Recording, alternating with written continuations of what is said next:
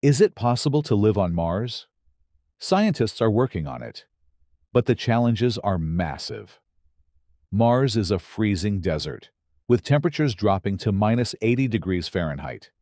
The atmosphere is 100 times thinner than Earth's, making it impossible to breathe without a spacesuit. And there's no liquid water on the surface, only ice buried beneath the soil. But experts are developing technology to make Mars livable.